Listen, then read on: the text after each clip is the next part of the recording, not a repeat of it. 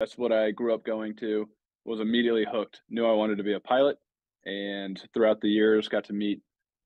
demo pilots, maintainers from different teams, Blue Angels, Thunderbirds, ACC teams, and that kind of illuminated the way forward for me as far as options that were out there and this opportunity to serve